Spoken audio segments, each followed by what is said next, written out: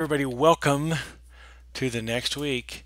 I want to compliment everyone on the great work they seem to be doing for the most part in the discussion boards. Just thoroughly impressed with some of the high quality discussion that's going on there. And it does seem to be based on my email traffic and text messages and phone calls that maybe we're settling a little bit into a routine in this course. The instructions still aren't a whole lot better, but if you watch these webcasts, every week, I promise they will help you. So this week, of course, you go through the same kind of a ritual. You need to watch this video. You click on the lesson overview or work your way through these. I'll take you to lesson overview and work your way through it. I really also want to thank those people who are trying to help each other, help other students who are struggling in the course. It's very difficult for me to get to everybody's question maybe as quick as some people would like. Usually I try to do it within the day. Try really hard to make sure that happens.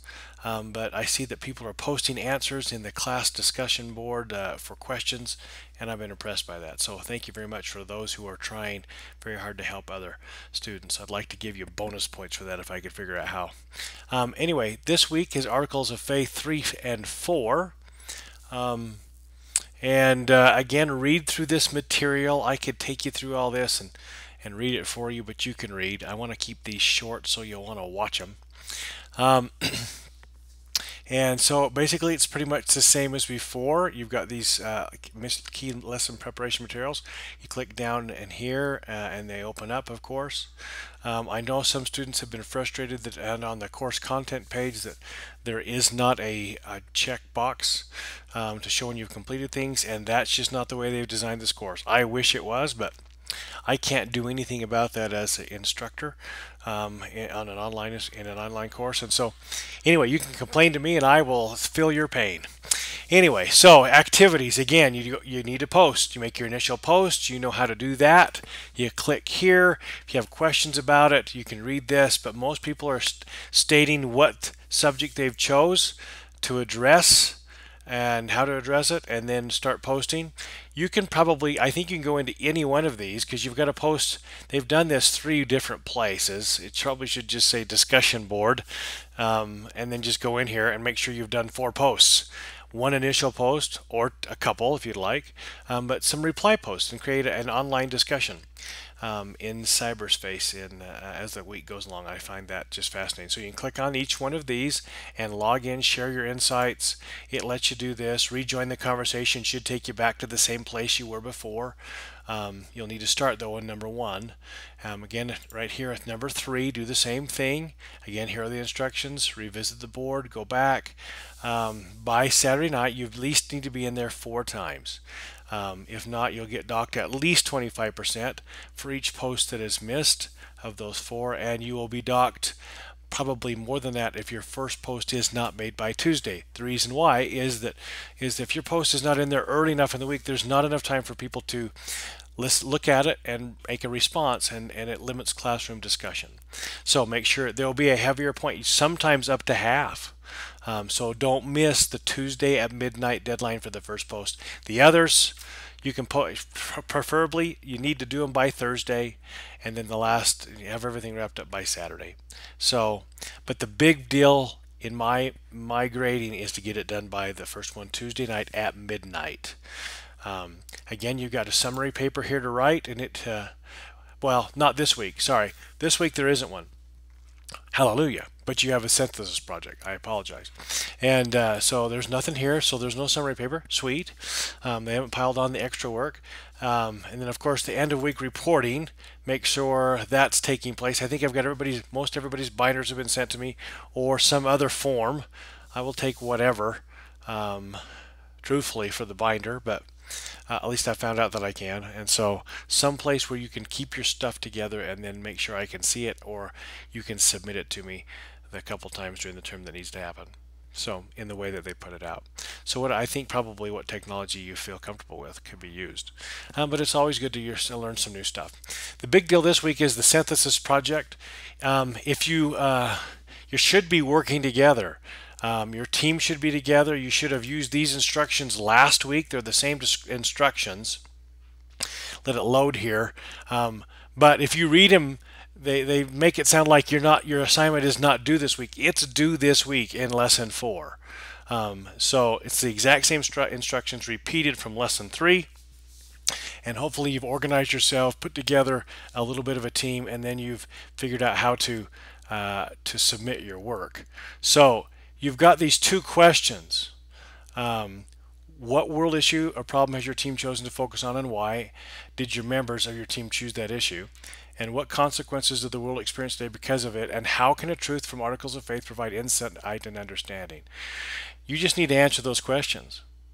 And from the discussions you've had with your team and your group, the sharing you've done, um, you need to write a good, thoughtful paper, it says right here. There's not a required number of posts in this with your team, but please be a participant and don't be rude and let some other people carry the water for you. Be a contributor and you'll be blessed. And then make sure that your response to each question should be no more than 175 to 200 words. And they've kind of limited you there. If you go over, I am not going to dock you. But try and boil it down. One thing we don't do well in the church is summarize things. We get ourselves explaining the gospel to other people with lots of verbiage, lots of things that really don't matter. People, if you've been on a mission, you've known that, you've had that experience probably personally, that you've said way more than you should have. And you just need to keep things simple and straightforward. And I think that is in the spirit of it. So you need to state, you need to just follow these instructions very carefully. You need to be stating some stuff from which article of faith and some insight. So anyway, so this is going to be awesome. And anyway, they keep over and over again. They talk about you need to edit stuff down, tightening, condensing your work before you submit it. So you've got this kind of a work down. But when it's done, keep it simple, keep it short, keep it powerful in a simple way.